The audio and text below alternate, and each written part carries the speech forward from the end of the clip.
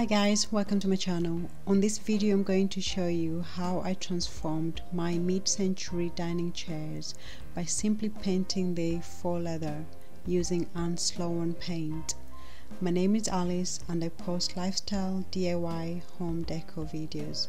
Stay tuned to see how it got along. These are the two types of chairs that I'm going to work on. I actually have 2 of the red ones and 4 of the green ones. I bought these chairs from Facebook Marketplace for £20, which I think is a good bargain for 6 chairs.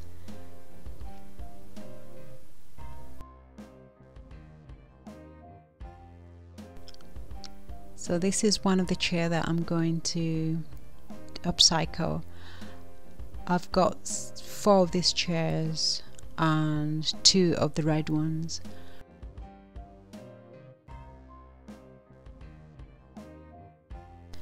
As soon as I saw the chairs on Facebook Marketplace, I knew exactly what I was going to do with them.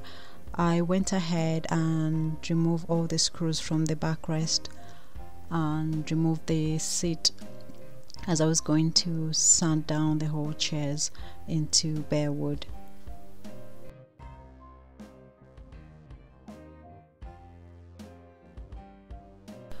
I use my mouse sander with 60 grit sanding sheet, but if you don't have sander, you can just go ahead and use the hand sanding sheet to do the job.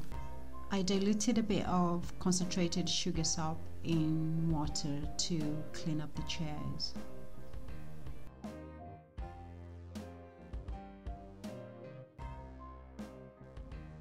Once everything was clean and dry, I used this washable matte black paint to paint the backrest, as I wanted them to be black and to stand out. Once the backrest were dry, I attached them back to the chair using the screws.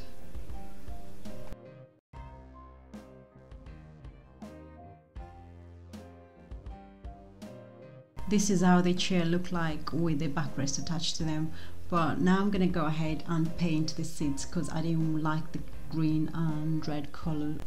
I used this Sloan Athenian black chalk paint, which can be used in almost every surface. I went ahead and removed the seat from the chair, ready for painting. With this paint, there's no special treatment that you need to do to the chair or whatever surface you want to paint prior to painting. You just go, as long as the chair or whatever surface it is nice and clean and dry, just go ahead and start painting. The good thing about this paint is it can be used in most surfaces, and what I like to do while painting is to start with a thin layer and let it dry before applying another layer. On these chairs I used 2 coats of paint, which turned out okay. And this is how the painted chair looks like compared to the green one that was there before. I kinda like how it turned out. So this is the other set of chair that I'm going to work on. I like the style and the design of it, which is unique and different, and I've spotted this type of chairs I think online, and they're going for like £300 per chair, and mine were a little bit, I mean not a little bit, was far less than that price. So I went ahead and removed the screws from the backrest and dismantle the whole chair to sand it down. On this one I started using sanding paper, which was 60 grit. By the way, you can do this, but it takes longer than the usual amount if you have the sander. So I did this for a while. It was a night and I didn't want to disturb the neighbors. That's why I was using my handheld sanding sheet. It took forever, and the next morning I had to switch to my mouse sander, which was faster and quicker.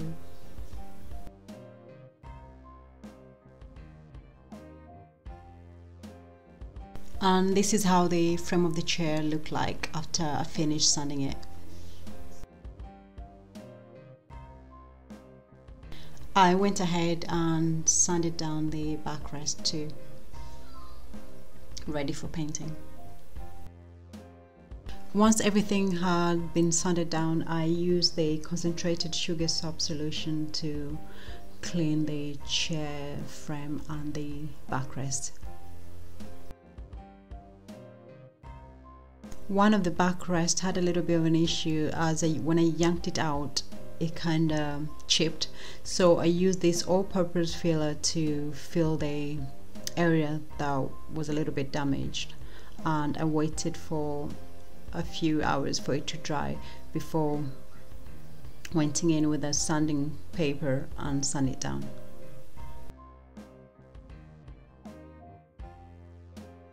Then I cleaned the backrest before going ahead with the matte black paint that I used before on the other chair to paint this backrest too.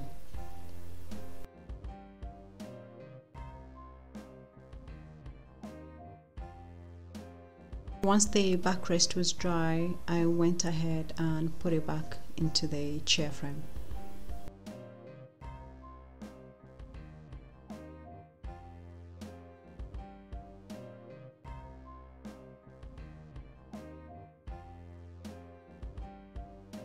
This is how the chairs look like with the backrest in place. Then I went ahead and painted the red chair using the Sloan paint. As I mentioned earlier on, I used this Sloan Athenian black chalk paint to paint the chair seat.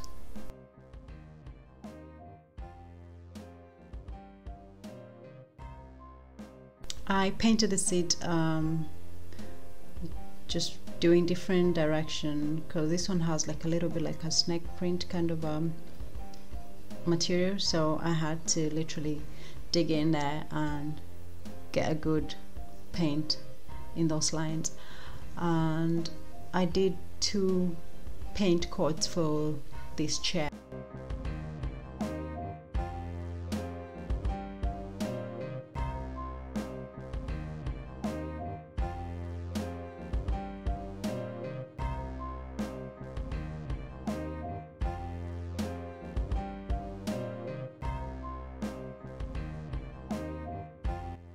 So this is how the seat looked like after it has dried.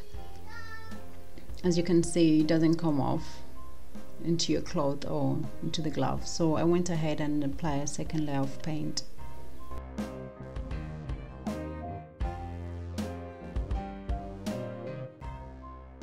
So here is the seat after I've applied 2 paint coats, and it looks amazing. As you can see, compared to the red one, it definitely stands out and looks cool. So I decided to use the finishing wax to seal the paint, but this was a very bad idea, because for some reason the wax that I used on didn't go well with the paint, so it just turned out to be a little bit milky, which I don't know what happened. But if any of you guys knows why that happened, please do leave a comment so I'll be able to correct it for next time. This is what I'm talking about. It turned out a little bit milky or white after it dried. I don't know why this happened, so I had to repaint the whole seat again. So guys, this is how the chairs turned out. I'm really pleased with how they look. I love the design, the simplicity of it. It just transforms my dining area.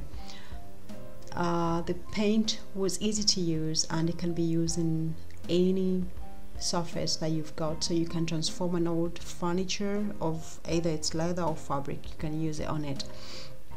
Apart from the waxing issue that I had, I will give this paint probably 8 out of 10.